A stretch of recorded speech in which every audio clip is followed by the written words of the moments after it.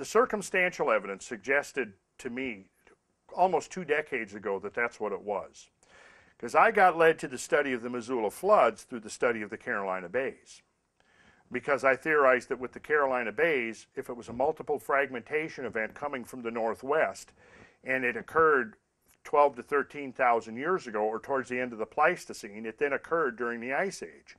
Well, if you follow the incoming path, 45 degrees northwest, if it was a multiple fragmentation event of a extraterrestrial object, then it means it had to have passed over the ice sheet if it did it during the late part of the Ice Age. The ice sheet was there. It came from the northwest. It would have passed over Canada. So indirectly then I began to look for evidence that such a thing may have happened. So the question that I framed in my mind was, if there was a multiple fragmentation event that led to the formation of the Carolina Bays, is there any evidence of unusual effects during the deglaciation period? So then I began to look into that, and then, whoa, there it was. I mean, from all across the southern margin of the ice sheet, the evidence was coming in that there had been these gigantic catastrophic floods coming off the ice sheet. You know, I mean, literally, that could only be measured in millions and hundreds of millions of cubic feet per second, with the most spectacular ones, of course, being the Missoula flood in the northwest, but documented all the way along. There was gigantic floods that came down the Mississippi River, gigantic, huge floods. There were massive floods that came down and swept over the Dakotas and Montana. I mean, those complete states were probably almost underwater temporarily, like an inland sea just moving across North America. And I'm going to show you something before we leave tonight, some recent satellite photographs that really bear this out, and the scale that these sheet floods would have been taking. But the point is, something had to have introduced the energy initially into the system. Now, can we theorize from that, and can we say, well, it was a bolide, it was an asteroid or a comet, and we've solved it and there's no more question about it, let's move on to the next question? Well, of course it's not that simple. Nothing in science ever is. All we can say for sure at this point is something very, very extraordinary happened. And by default, it was almost certainly something extraterrestrial. But beyond that, what was it? We get into the realm of speculation. Now, a couple of years ago, the finding of the black mat. Have I shown you pictures of the black mat? Okay, good. I've got some to show you tonight. The black mat.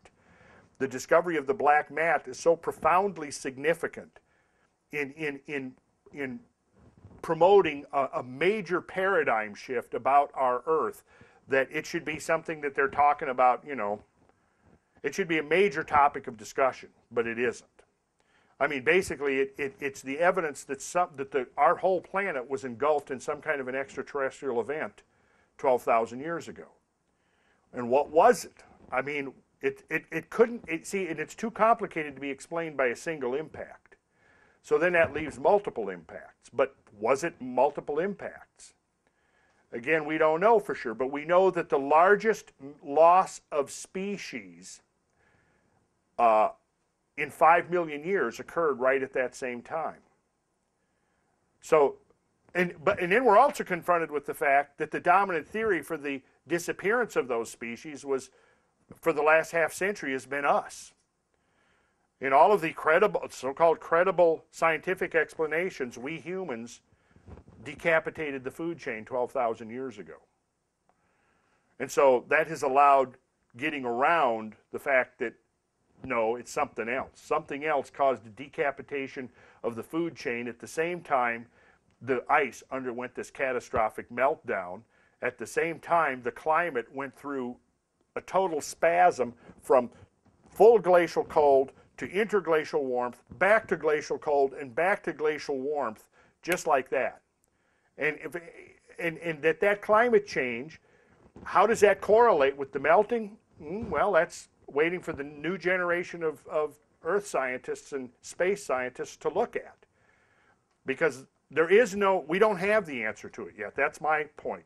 We've confronted the reality that something extraordinary has happened to the planet, and it's probably happened multiple times. And that in between these intervals of these events, whatever they are, we've managed to create temporary manifestations of civilization.